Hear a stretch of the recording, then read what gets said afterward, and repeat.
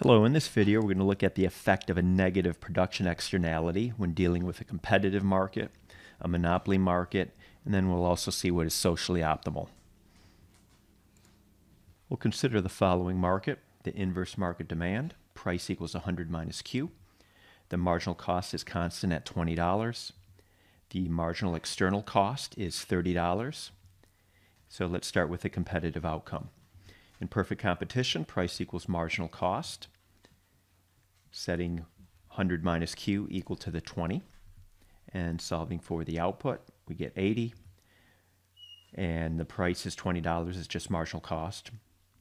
Or we could plug this 80 back into the inverse market demand. 100 minus 80 is also 20.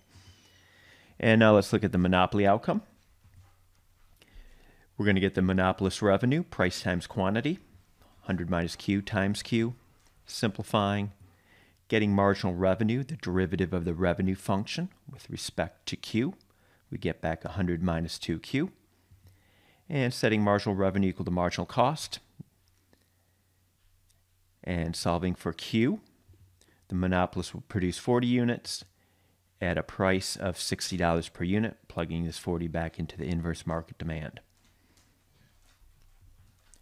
For the socially optimum outcome, note that the marginal social cost is going to be the marginal cost or marginal private cost plus the marginal external cost. And so for the socially optimal outcome, this condition must hold. Price equals marginal social cost, where the marginal social cost is just marginal cost plus marginal external cost. So plugging in the values, the optimal level of output is 50, and the price should then also be $50. So to sum up, the competitive outcome, the monopoly outcome, and again, both of these outcomes are ignoring the externality, the socially optimum outcome. And what we want to do now is we want to calculate the economic surplus under the three outcomes. An economic surplus, or total surplus, is just going to be the area between the height of the demand curve, which is the marginal benefit, and the marginal social cost curve. So we're going to start with the competitive outcome. In the competitive outcome, 80 units are being produced. What is socially optimum is 50 units, however. So anyways, what is the economic surplus? It's going to be the difference between the height of the demand curve and the marginal social cost curve, all the way up to this 50th unit. So that's that part of the equation, 1/2 base times height. So part of the economic surplus here is that these 50 units have provided net value to society. However, under perfect competition, 80 units are being produced, and there is a loss then associated with some of these units. The marginal social cost exceeds the marginal benefit. These units provide more cost than they provide consumers with benefit, and that is going to be a loss. So we have another triangle here, and we're going to calculate the area of the triangle, but this time we're going to subtract it because this is a loss. We're doing something where the costs exceed the benefits. So the area of that triangle is going to be 50 minus 20 and 80 minus 50.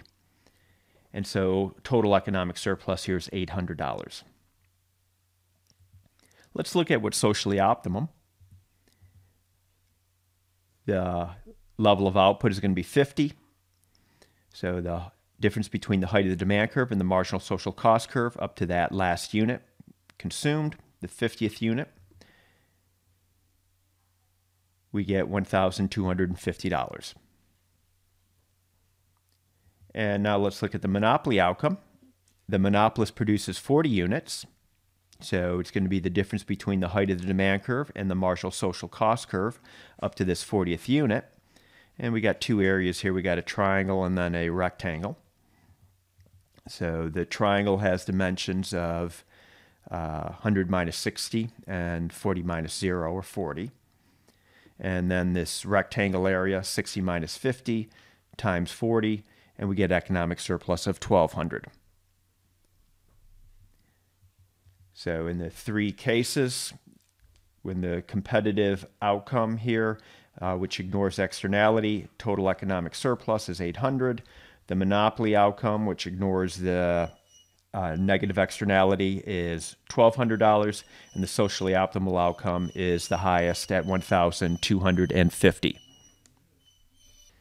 So one thing that's interesting is if the government regulated the monopoly to be more competitive without addressing the externality, social welfare would actually decrease. So if you tried to make this monopoly do marginal cost pricing, for example, thinking social welfare would increase, it would actually reduce social welfare because the monopolist would be producing more units, and one of the large costs of producing more units is this external cost. All right, that's it. Hope you found this video helpful.